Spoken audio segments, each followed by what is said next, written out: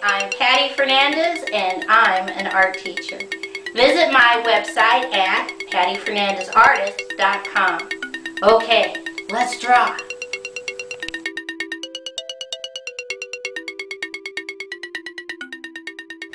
Today's project is how to make a Halloween puppy. I take 2 fingers at the top, in the center, and I put a dot. And from that dot, I'm going to draw, going towards the left, a curved line down, come back to the dot on the right, curved line down, over, connect. I come back up here on the left, and I draw a curved line out, in, connect, come back to the right, curved line out, in, connect.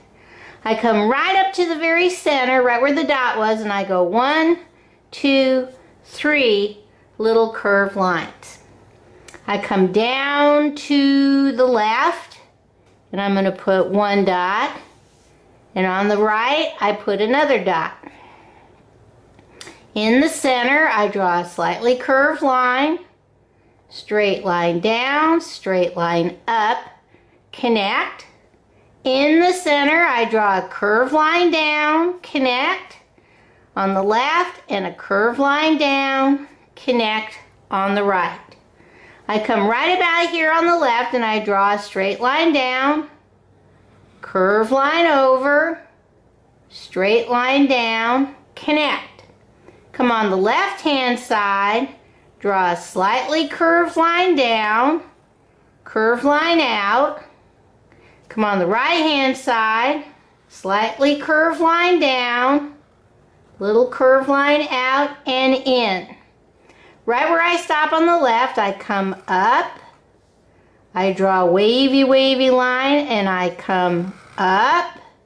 And on the right hand side, I'm going to draw a wavy line and come up.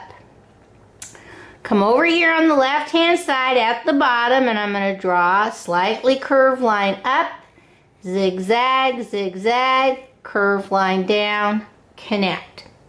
Come all the way down here on the bottom and go 1, 2, 3 little straight lines on the left, 1, 2, 3 little straight lines on the right. I come up to this space and I'm going to draw a little baby circle and a little triangle on top. Little baby circle, little triangle on top. Little baby circle, little triangle on top. I come up to this section and I'm going to draw a little baby circle around my left dot, a little baby circle around my right dot.